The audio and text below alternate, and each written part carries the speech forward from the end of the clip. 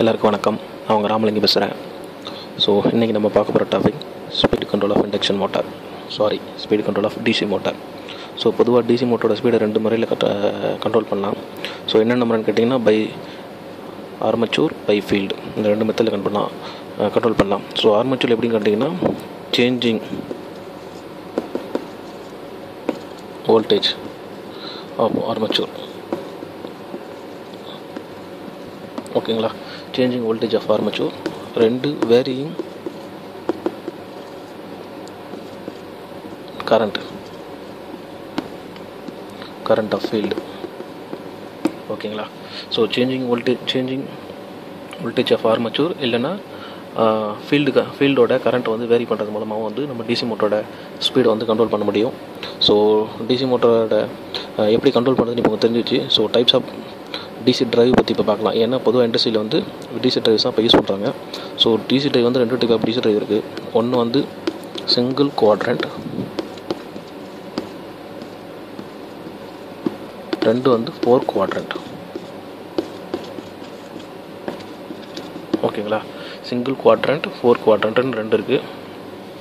So இந்த ரெண்டு டிரைவ்ஸை பற்றி நான் உங்களுக்கு ஃபர்தராக வர வீடியோஸில் வந்து எக்ஸ்பிளைன் பண்ணுறேன். This is only the basic video. சும்மா உங்கள் நாலேஜுக்காக நீ தெரிஞ்சுக்கணுங்கிறதுக்காக நான் சொல்கிறேன். ஸோ ஓகேங்களா. இப்போ டிசி மோட்டரோட ஸ்பீடை எப்படி கண்ட்ரோல் பண்ணுறதுன்னு தெரிஞ்சுக்கிட்டீங்க. ஸோ என்னென்ன டைப் டிசி டிரைவ் இருக்குன்னு தெரிஞ்சுக்கிட்டீங்க. ஸோ மூணு வந்து இப்போ நம்ம என்ன பார்க்க போகிறோம்னா, பேசிக்காக அடுத்து நம்ம டாபிக் உள்ளே போகிறதுக்கு முன்னாடி பேசிக்காக ஒரு டிசி மோட்டர் டிரைவோட பிளாக் டயக்ராம் வந்து பார்த்துக்கலாம். ஏன்னா அது வந்து உங்களுக்கு வந்து ஃபர்தராக வர வீடியோ வந்து புரிஞ்சுக்கிறது ரொம்ப யூஸ்ஃபுல்லாக இருக்கும்.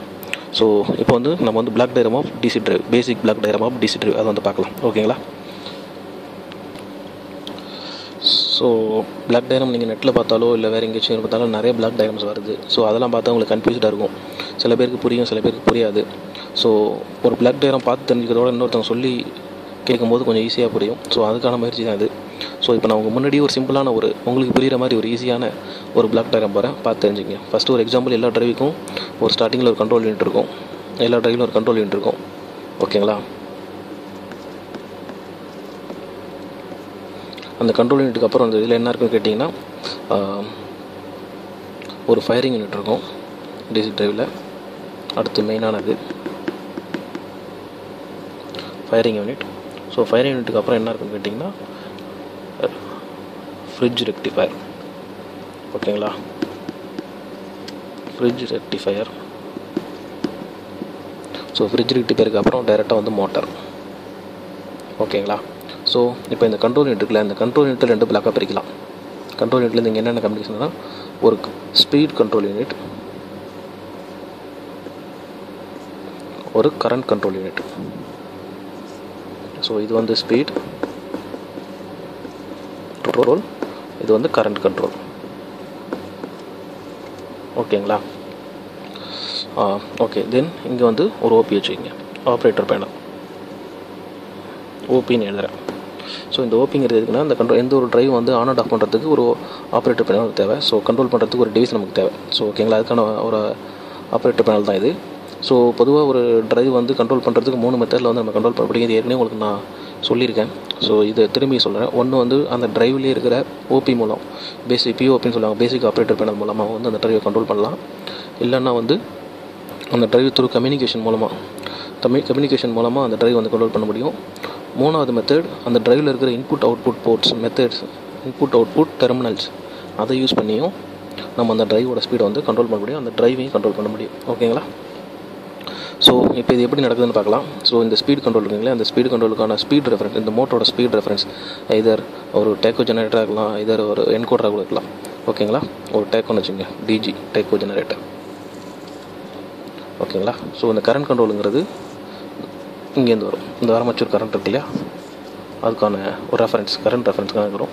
ஸோ இப்போ வந்து நம்ம இங்கேருந்து ஓபிக்கு வந்து கண்ட்ரோல் யூனிட்டுக்கு வந்து நம்ம வந்து இன்ஸ்ட்ரக்ஷன் கொடுக்குறோம், எவ்வளோ ஸ்பீடில் ஓடணுங்கிறது. ஸோ அதுக்கு தகுந்த மாதிரி இந்த கண்ட்ரோல் யூனிட் இங்கே இருக்கிற ஃபயரிங் யூனிட்டுக்கு சிக்னல் கொடுக்குது. ஸோ இந்த ஃபயரிங் யூனிட் இங்கே இருக்கிற ஃப்ரிட்ஜ் ரெக்டிஃபயரில் இருக்கிற எஸ்சிஆர்ஸை வந்து ஃபயர் பண்ணுது. ஸோ அது ஃபயரிங் பண்ணும்போது, ட்ரிகர் பண்ணும்போது அதுலேருந்து அவுட்புட் வந்து டிசி மோட்டருக்கு போகுது, ஓகேங்களா. இப்படி டிசி மோட்டருக்கு போகிற அவுட்புட்டில் இந்த டிசி மோட்டர் சரியாக சுற்றுதா இல்லையான்னு பார்க்குறதுக்காக ஒரு டிஜி நம்ம கொடுத்துருக்கோம். ஸோ இதுலேருந்து ஃபீட்பேக் வந்து இங்கே போகுது. ஸோ இந்த ஃபீட்பேக் எடுத்துக்கிட்டு அதுக்கு தகுந்த மாதிரி அவுட்புட் வந்து இந்த கண்ட்ரோல் இந்த கண்ட்ரோல் லைனிங்கான ஒரு க்ளோஸ்டு லூப், ஓகேங்களா. ஸோ அந்த கண்ட்ரோல் லூப்புக்கான ஒரு லூப்பிங் வந்து இங்கே இருக்குது. ஸோ இதுதான் நம்ம வந்து க்ளோஸ் லூப்னு சொல்கிறோம். ஸோ இதெல்லாம் உங்களுக்கு ஏற்கனவே தெரியும்னு நினைக்கிறேன். பேசிக்காக வந்து ட்ரைவ் வந்து ரெண்டு மெத்தடில் கன்வெர்ட் பண்ணலாம். ஒன்று வந்து ஓப்பன் லூப், இன்னொன்று வந்து க்ளோஸ் லூப்.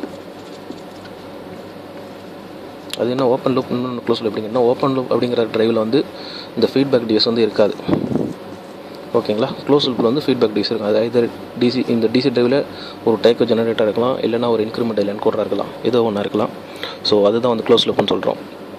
ஸோ இப்படி தான் வந்து ஒரு பேசிக்காக வந்து ஒரு ட்ரைவ் வந்து ஒர்க் ஆகுது. இது ஜஸ்ட் ஒரு சிம்பிள் பிளாக் டயக்ராம் தான்.